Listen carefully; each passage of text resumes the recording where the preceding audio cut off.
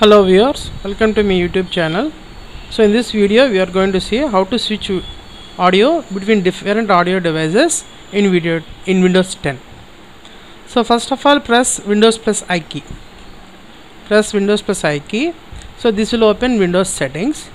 Click on System, then click on Sound. So on the right hand side you can see the output devices. So when you click choose your output device, when you click the drop down, you can see all your audio devices, output audio devices listed here.